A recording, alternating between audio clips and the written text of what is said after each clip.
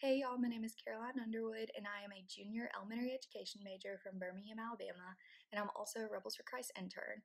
And full disclosure, there's construction going on in my house right now, and I'm very sorry for the noise. But right now, we're going to talk about hope, and I think that's something we use a lot in our everyday vocabulary, but honestly, I think it's something that's overlooked, especially in Christianity. I think that we all know what hope means, but in terms of Christianity, it means like our innermost desires and kind of what we want from God, or at least that's what it is for me. Like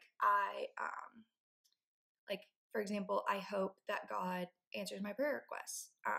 I hope that God, gives my family a nice, stable Christmas. But I think a lot of times our hope and our faith get confused or like intertwined or like I don't know. But I think a lot of times we have hope, but we don't have faith.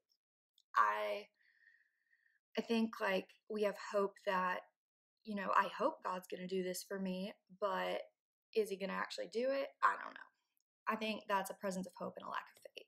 But as far as faith, I don't believe you can really have faith without hope. Like, if you have faith that God is going to do something and you like you don't actually want that in your heart, then I think you're kind of missing the entire point.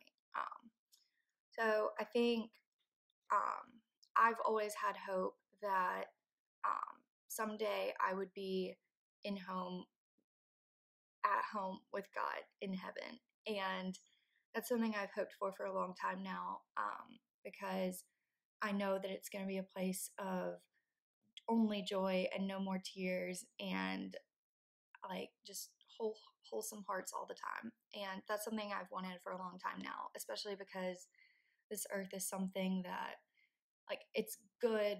There's so many good things in our world, but our world's also very much broken.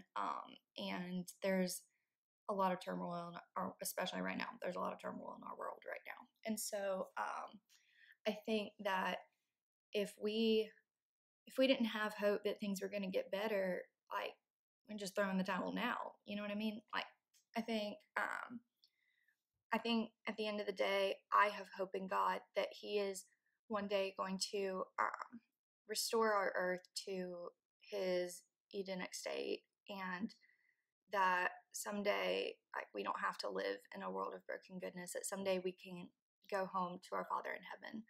I think that is something that's really defined my faith.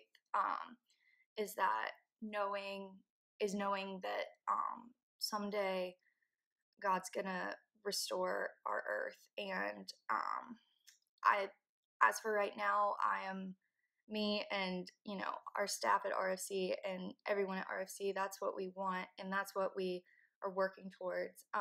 We want to bring about that revolution of redemption, but we can't do that without hope.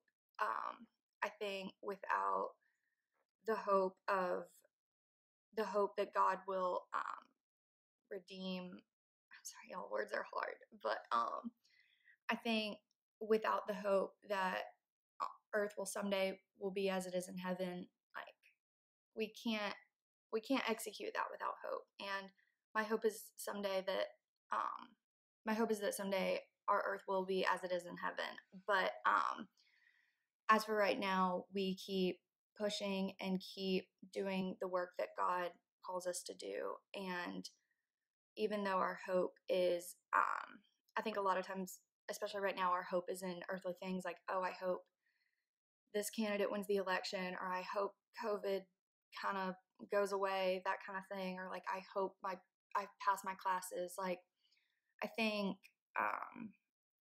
you have to have you have to have hope in God that He will execute His plan on those things, and hope that we will someday be in a world where God restores our earth and a place that we don't experience sorrow. And we have hope.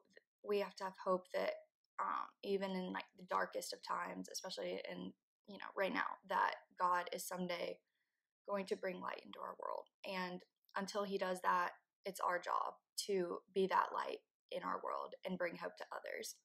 I hope that was just a small glimpse of the hope that exists in my life, and I hope that it inspires you to find hope in your life and kind of look at what you hope in God and what you believe he will do in your life because of your hope. Thank y'all, and hotty toddy.